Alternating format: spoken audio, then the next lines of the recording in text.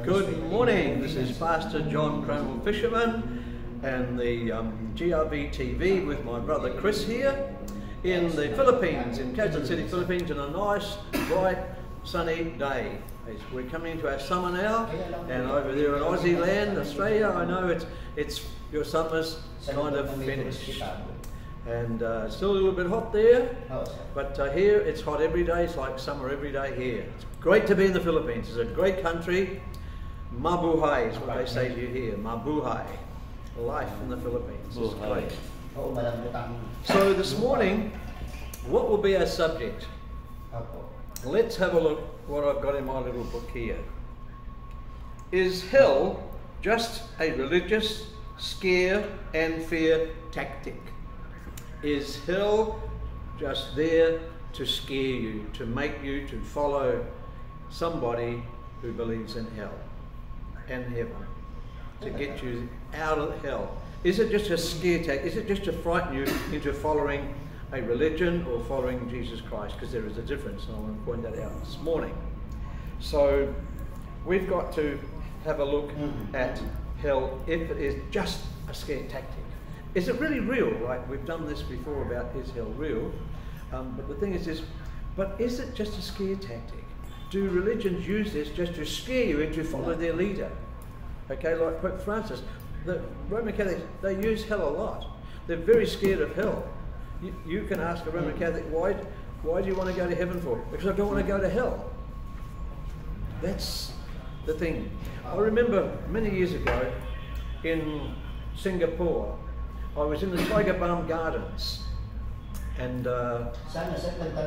we went in there and we had a look in the Buddhist temple, and in there was their interpretation of hell in little models. It was horrific. It gave me a headache. In fact, it put me into a very depressed state. It was horrible. It was the most horrible thing I've ever seen. And so here we see that in religion, they do use hell as a scare tactic to put fear into you so that you'll choose to follow their religion or their religious leader or cult or whatever it might be. But saying this, the Bible speaks about hell not as a scare tactic, but maybe it'd be more like a warning of the consequences of rejecting the real God of the Bible. Now that's different, because to warn is to love. To love one is to warn one.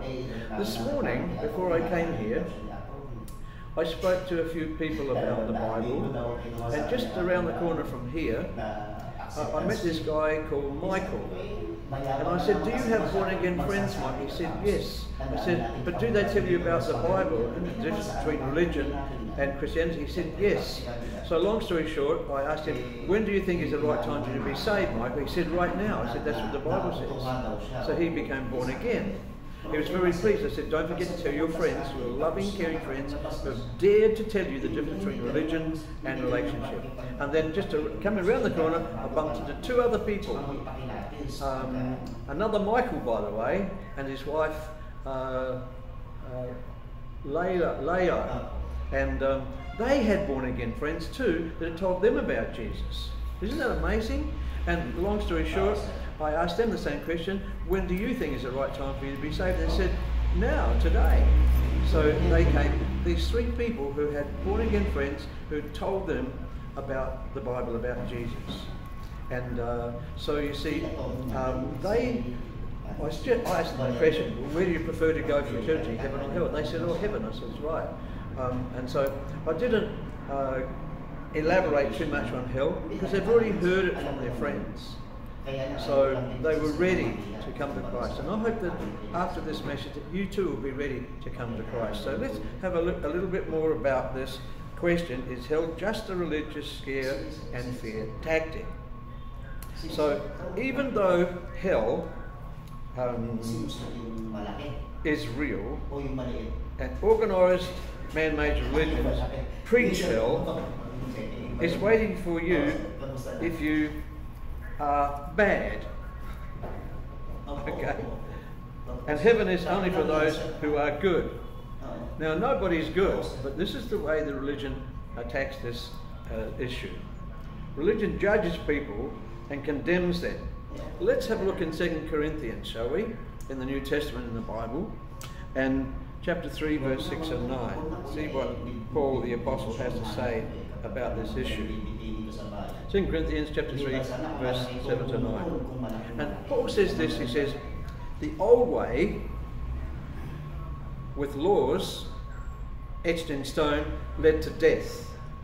Though it began with such glory that the people of Israel could not bear to look at Moses' face when he came down from the top of the mountain with the 10 Commandments, for his face shone with the glory of God, even though the brightness was already fading away. Shouldn't we expect far greater glory under the new way, now that the Holy Spirit is giving life, not death, as the Lord did? If the old way, which brings condemnation, was glorious, how much more glorious is the new way, which makes us right with God? In the old way, people got right with God through the sacrifices of animals. Once a year, going to the temple, having them sacrifice for their sins. And that washed away their sins. But when Christ came, for 3,000 to 4,000 years later, he died on the cross and rose again, shed his perfect sacrificial blood, and that was the new way that didn't just wash our sins, it just didn't set us free from our sins, but it washed them right away. It just didn't forgive them. It's totally different. It's a new way. God's way, the new way, the New Testament way, is to wash away our sins. Okay? So the new way is the best way. So religion judges people. Let's have a look. You see, we mustn't judge people, eh, Chris? Yeah. What does the Bible say about judging? If you judge people, you'll be judged the same. Don't judge. If we judge people, we'll be judged the same way. You know? So, It's biblical. Do not judge. yeah, not to judge. You see, Because what did do not judge, so that you will not be judged. yes, yeah. So Jesus said in John 3:17, "For God did not send his Son into the world to judge you, but to save you who are lost." Jesus came not as a judge, but as a saviour. But when he comes again, he will come to judge the world. So we've got to make sure we're right with God. Like it says here, in the new way, we get right with God. There's no problem. Okay, so let's have a look at the scripture here. Matthew 7, verses 1 to 5. Okay.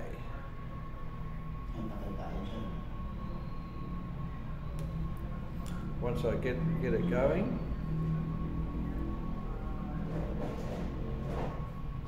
Matthew 7 and verses 1 to 5.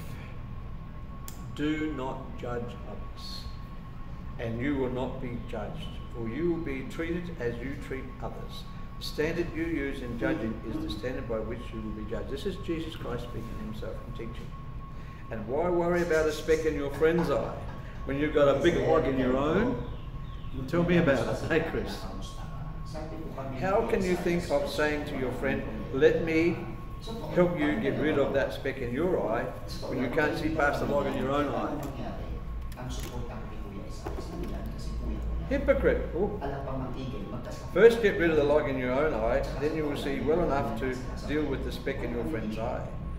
Don't waste what is holy on people who are unholy. Don't throw your pearls to pigs. They will trample the pearls and turn and attack you. Okay. Right. So instead we look at Ephesians chapter 4. Okay, Ephesians chapter 4, verse 29. And what does Paul say to the church of Ephesus here? Do not use foul or abusive language. Let everything you say be good and helpful, so that your words will be an encouragement to those who hear them. So here's the difference. Instead of judging people, okay, or using foul language, let everything you say be good and helpful. So we as Christians, we must get out there amongst the people, the sinners, like we were unsaved sinners, we're now saved sinners. We get amongst the people and we must speak to them and we must say good things and helpful things, so that our words will be an encouragement to those who hear them. We need to encourage one another. The Bible says, neglect not your assembling of yourselves as a habit of some, Hebrews 12, in Hebrews. It says, do not stop going to church, that means, but encourage one another as we see the day drawing nearer. So encouragement is a big thing. Like, how many people will put others down to make themselves to justify their own inadequacies? How many people will put people down to make themselves feel better? That's not right. We must build each other up, eh, Chris? Yeah. What is it like when somebody comes up to you and you're having a bit of a downer? Someone comes to you, hey Chris, remember mate, you're a son of God. You're a victor. You're on the winning side. And how does that make you feel? Feel good. Yeah, you're a good bloke. You're a good mate, Chris. Yeah. Yeah, good on you, Chris. Be you more. Yeah, you feel good, don't you? Well, rather, how would you feel? Say, oh, Chris, you loser. You're down and out, you'll never make it. How do you feel? I will spank him. Well, you see, unfortunately, a lot of people are told that. Even parents tell their children. You have to say some comforting words, good words only. Yes, good words, encouraging words. Always build people up. Never put them down. Never make them feel low. You see, we're all equal. No matter what status we are, we're all equal in God's eyes. And let's not discriminate at all in any way. There's so much discrimination going on in this world. Even the gays now, they don't like being discriminated. The people with orange hair don't like being discriminated. There's so much discrimination in this world. You see, the thing is, to discriminate a gay, you see, gays need to hear the gospel. We must never be a gay basher. There's too many gay bashers around. We must never bash the gays. We must love them as Christ loved them. Being gay is a sin. Amen? It's a sin. Like, telling a lie is a sin. In the Bible, the Ten Commandments. To call your brother Raka, which means fool, is a sin. You can go to hell for it. That's what Jesus said. To murder. If you look with lust, you commit adultery in your heart. You tell a lie, even a white lie, it's a sin. So being gay is another sin that God forgives. So if you're gay and you're listening here, I want to tell you that God loves you, He cares for you, and He desires to know you personally. But you must do what all the other sinners do. Repent from your gayness. Convert from it. And if you're religious as well, convert from your religion. The Bible says, repent therefore and be converted, so that all your sins shall be washed away. Not just wiped away, but washed away. And times of refreshing will come from the presence of the Lord. So when you do that, God forgives you of your gayness, forgives you of your religion, forgives you of your sin. It's as simple as that. It's that simple, eh, Chris? Just repent and be converted. That's all you got to do, and then you get to heaven. But the thing is, people say that all gays go to hell. Only the gays that don't repent go to hell.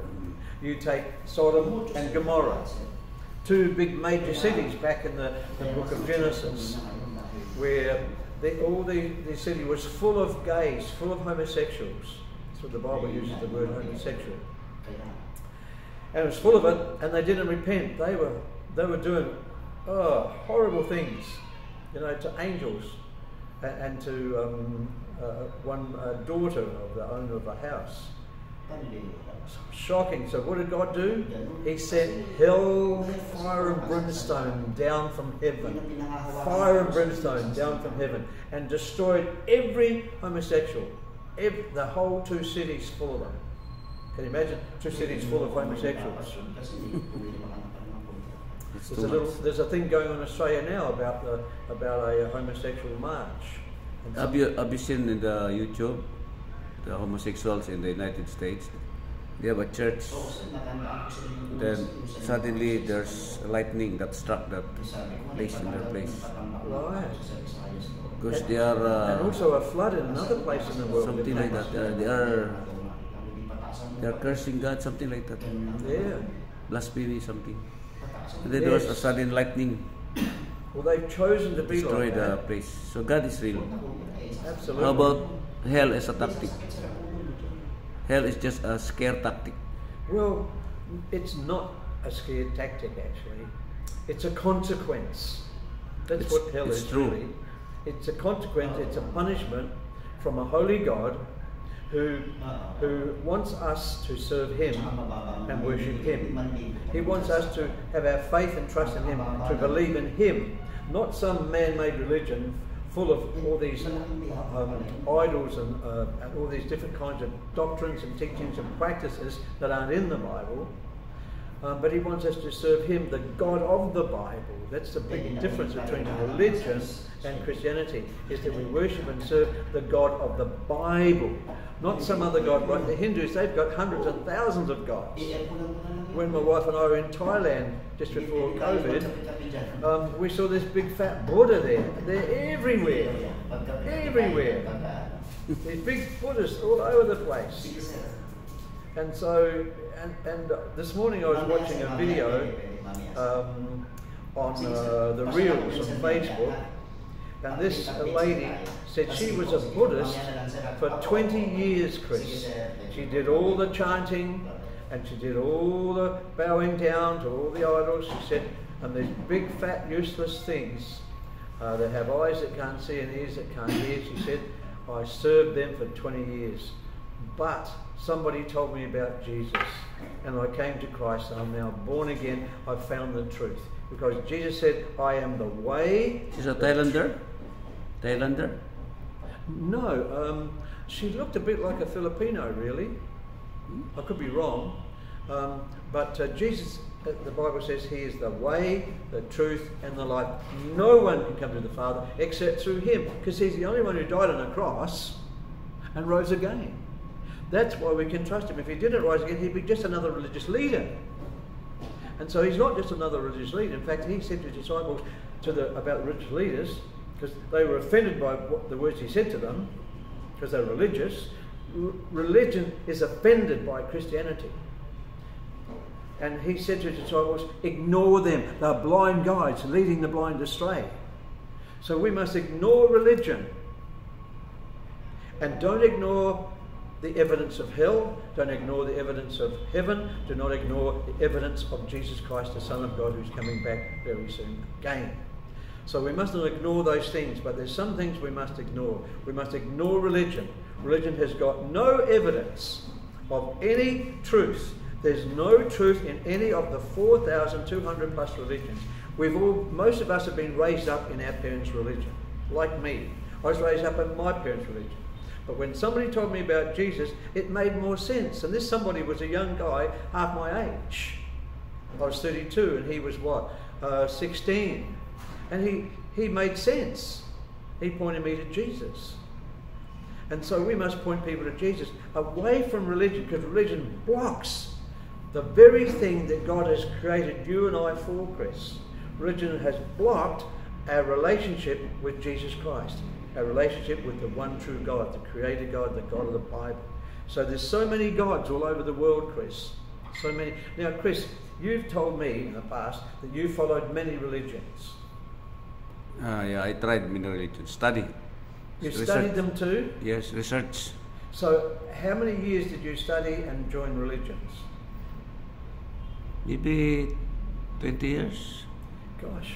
So I became a Muslim, I became a Buddhist, Judaism, Messianic, born again. So why did you choose to be born again? What did you find was the difference, the main difference between...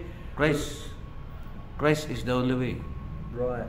So you There's realized no other way. The Buddha wasn't the way. No. That Mary or Pope Francis wasn't the way. And so forth and so on. Yeah.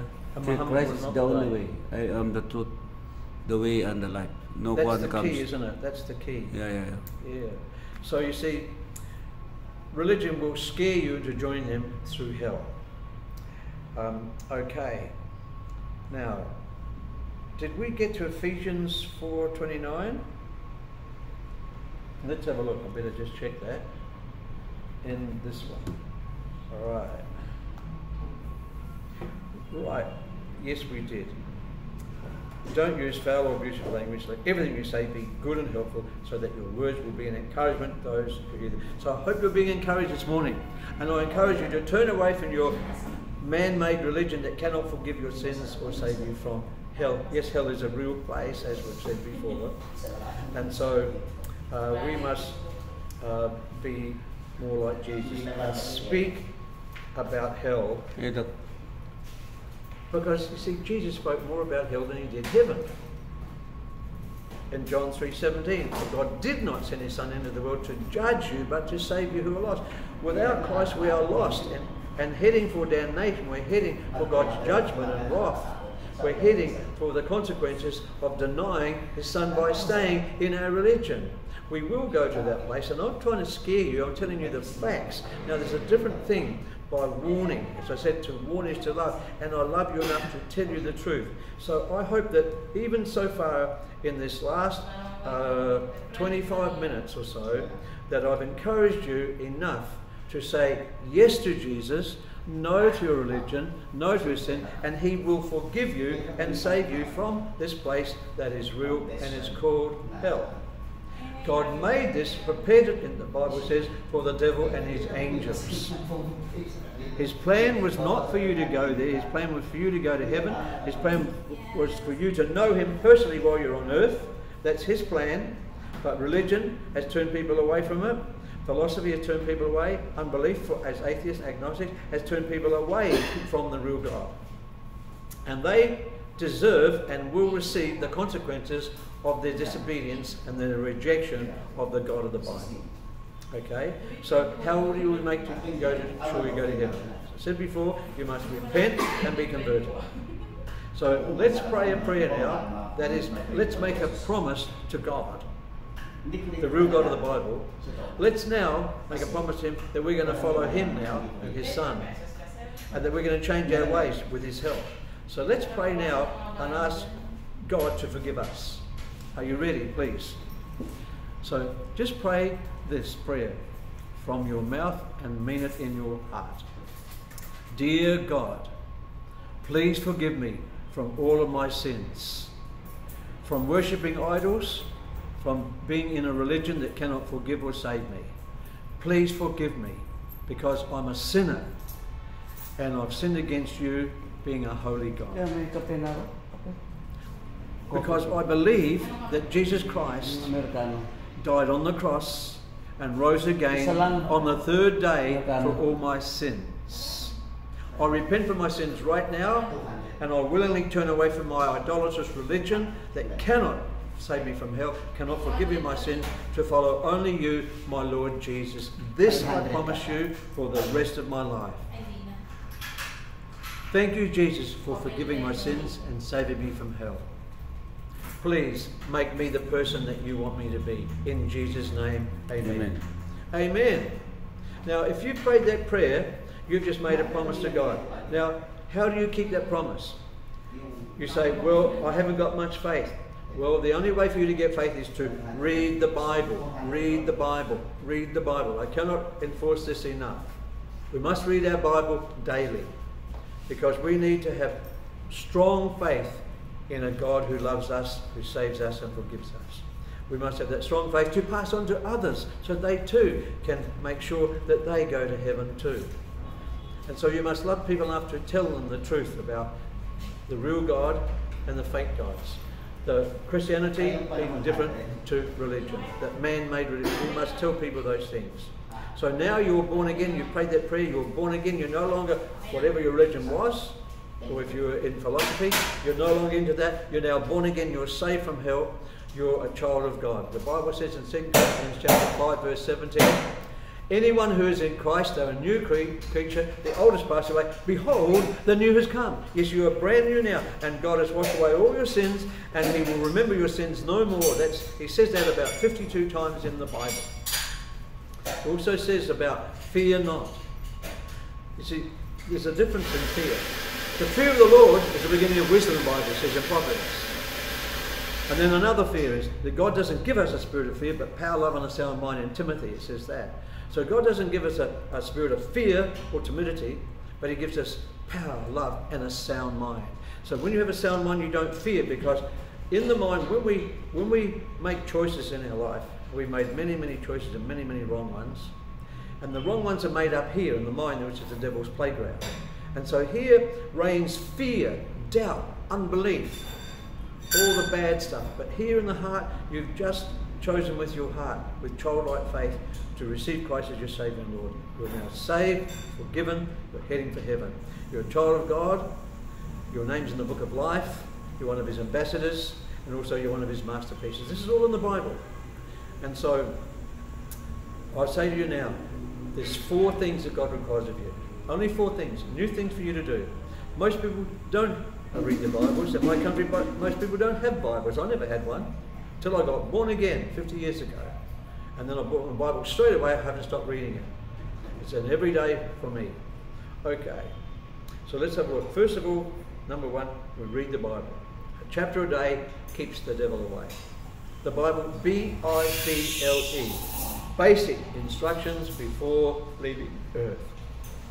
If you don't read the Bible daily, you won't get to heaven. That's how we build up strong palataya. That's a word for faith in the Philippines. Strong faith is through reading the Bible daily. Okay, so where do you start? I would suggest you start it in the Gospel of John, in the New Testament. And it'll refresh you, it'll cleanse you, and God will speak to you. That's an understatement. And so when you finish one chapter for 3 months, only one chapter, please. Only takes 3 or 4 minutes to read. That's all you need as a starter. After that, you try reading 2 chapters, one in the Old Testament, one in the New Testament, to give you a balanced spiritual diet for the next 9 months. Okay? After that, read as many chapters as you like. Okay? Now, the second point that you need to do is to start praying. The right way to pray is not the upside down cross as the Roman Catholics have done.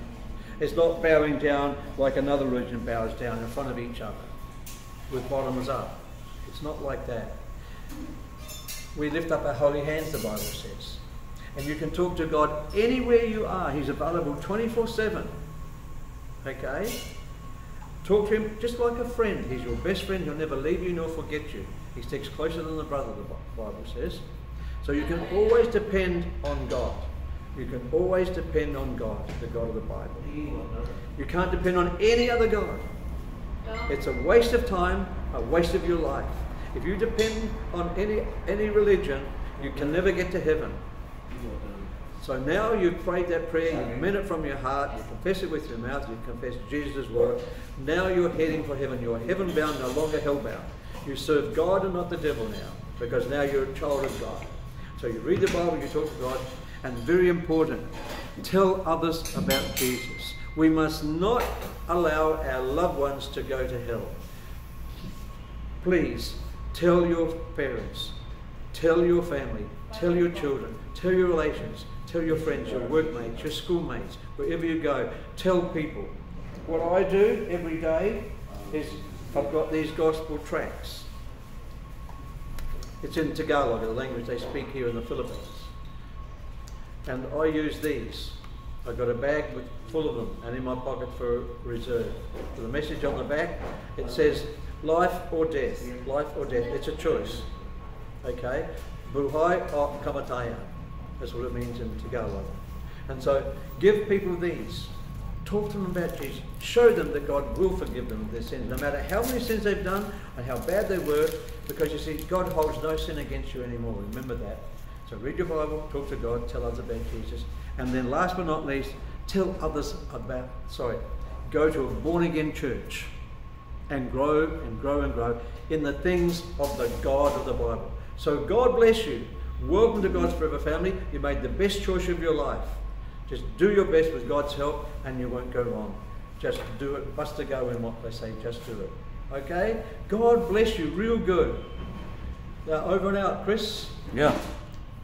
God bless you real good. And you too, Chris. Hallelujah. Praise God. It's okay? Oo. Okay. Thank you.